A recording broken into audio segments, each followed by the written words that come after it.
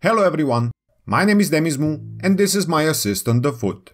Today we'll talk about two of Plato's allegories, the allegory of the cave and the allegory of the sun.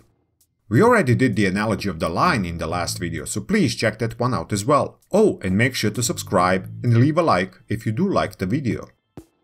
Last time we talked about how Plato differentiates realms of existence and establishes a hierarchy of being to which corresponds a hierarchy of knowledge.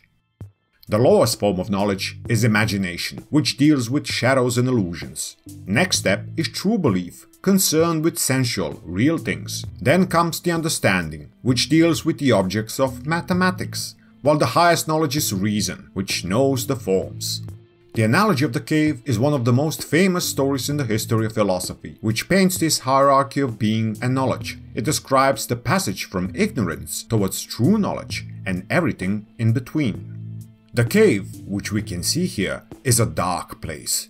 It represents ignorance. Prisoners are chained in this cave. They cannot move and they cannot turn their heads. They are stuck in this prison of ignorance and forced from childhood to look at a wall. Behind them is fire emitting light, and between them and the fire is a wall. Standing behind the wall are shadowy puppeteers, moving and carrying carved figures of humans and animals. The puppeteers use the light of the fire to project shadows on the wall, which the prisoners observe. And the prisoners see these shadows moving in front of them on the wall. Since they have been imprisoned in this cave from childhood, this is all they know. This is their reality. This is what they think is reality. But this is ignorance according to Plato. You believe, but you believe in shadows, in illusions, in projections of the real things. All you can have here are opinions. Opinions which aren't even true, but based on copies of the truth, on projections and your inability to turn around, to move your mind.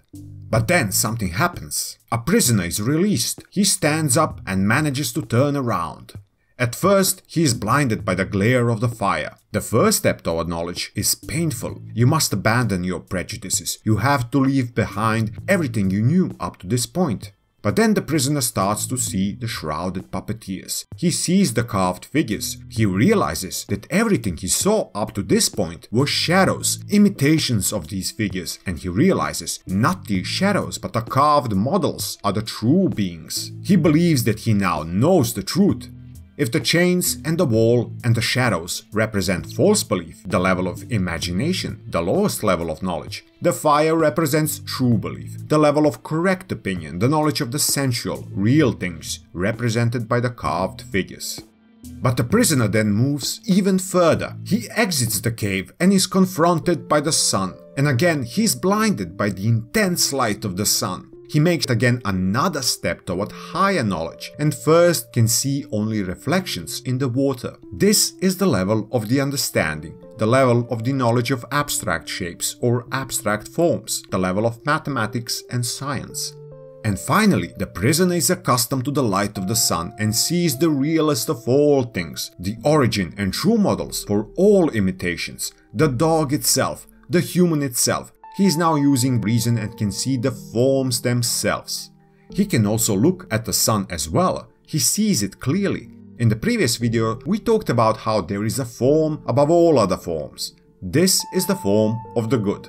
And in the analogy of the sun stands for the form of the good. Just like the form of the good makes all forms into perfect models for everything else, so does the sun nourish the real dog and the real human. The sun is the source of all existence in the material realm, and the form of the good is the source of all existence in the ideal realm. But the sun has another important function. It is not only the source of existence, but also the source of all knowledge. Why? Because we can only see things like the dog and the human through the medium of light. The sun, by emitting light, connects the eye with what the eye sees. By analogy, the form of the good connects the reason with the forms. Only through the form of the good can we know perfections themselves, the forms. But what happens now? The prisoner returns to the cave. He wants to set free the rest of the prisoners. But now, coming from the outside, he goes back into a dark cave and is again blinded, unaccustomed to the sudden darkness, just like when you put out the lights and can't see for a while. And he approaches the prisoners who are still observing the shadows. but he can't see the shadows so clearly anymore. His sight is impaired by the darkness, because he is now used to the light and the knowledge of the forms. And when he tries to explain to the prisoners that they are in fact being fooled by the puppeteers, they laugh at him and ridicule him. They say to him, "You can't even discern these things and speak of higher ones." They do not believe him and keep looking at the shadows, thinking that these things are real and that they, and not him, know best. They remain in the cave, which is ignorance. The prisoner who traveled outside is the one in possession of true knowledge. He saw the sun, the source of all existence and truth, while the journey itself is the path toward knowledge. And in the next video, we'll talk about the knower itself, the one who makes the journey, the soul. Thank you very much, and until next time.